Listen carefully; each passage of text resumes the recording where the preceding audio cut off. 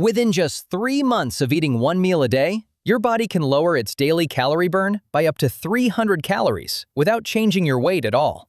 Ever wonder why your scale suddenly freezes even though you're doing the exact same fasting protocol that melted fat effortlessly before? Today, I'll explain why OMAD stops working like you're 5 years old. By the end, you'll understand exactly what's happening inside your metabolism and how to fix it without giving up fasting entirely. Most people think OMAD is a cheat code for fat loss. You shrink your eating window to 1 hour, your insulin stays low all day, and your body burns fat like a furnace. And for the first few weeks or months, that's exactly what happens. The scale drops steadily. Your clothes fit better. You feel unstoppable. Then one day you step on the scale and nothing changed. A week later, still nothing. 2 weeks pass and the number hasn't budged. You're still fasting 23 hours. You're still eating clean, but your body stopped cooperating. This isn't failure. This is biology. And it happens to almost everyone who sticks with OMAD long enough. Here's what you need to understand. Your body is not a calculator. It doesn't burn the same number of calories forever just because you're fasting. Your metabolism is alive, adaptable, and incredibly smart. When you eat one meal a day for weeks or months, your body notices the pattern. It notices you're eating less often. It notices your calorie intake dropped. And it does what every survival system does. It adjusts. Scientists call this metabolic adaptation, but think of it as your body's fuel-saving mode. Your metabolism becomes more efficient at using fewer calories. Your organs slow down slightly. Your movement becomes a little less energetic without you even realizing it. Your body temperature might drop by half a degree. You don't feel it happening, but your metabolism is quietly downshifting to match your new normal. This matters because this survival response isn't something you can override with willpower. You can fast perfectly and still hit a wall. Your body doesn't care that you want to lose 10 more pounds.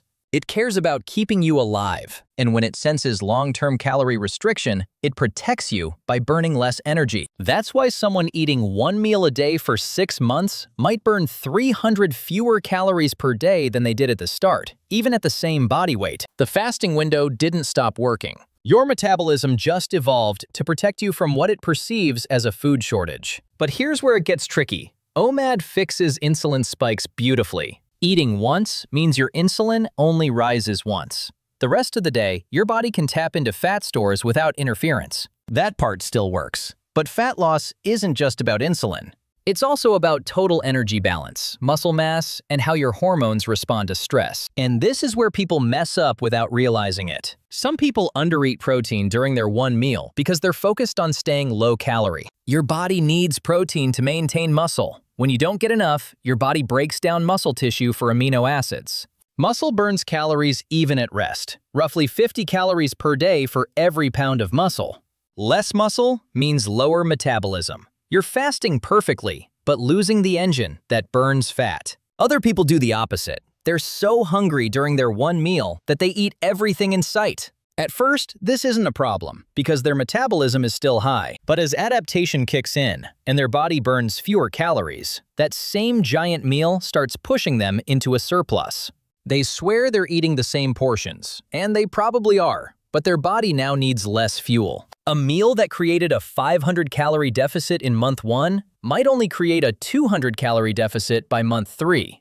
The math flipped without them noticing. OMAD didn't fail them. Their calorie needs shrank, and their meal size didn't. Now check this out. Your hunger hormone, ghrelin, adapts too.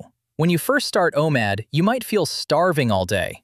Your stomach growls constantly. You think about food every hour.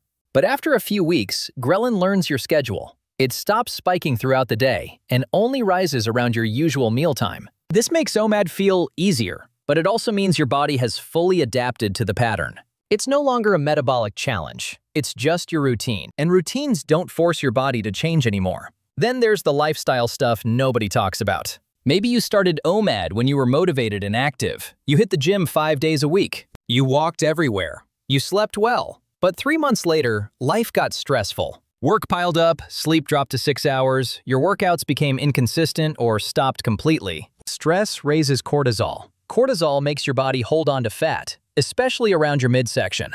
Poor sleep ruins leptin and ghrelin balance, making you hungrier and less satisfied after eating. You're still fasting, but everything around the fast is working against you. OMAD alone can't overpower bad sleep and chronic stress. This matters because you could be doing everything right with your eating window, while your lifestyle quietly sabotages every bit of progress. So here's the good news. Hitting a plateau doesn't mean OMAD is broken.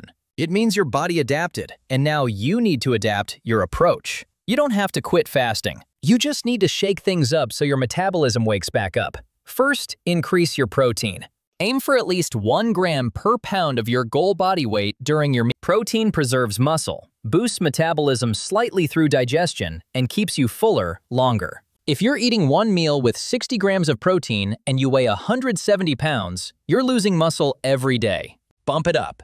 Second, add resistance training if you're not already lifting.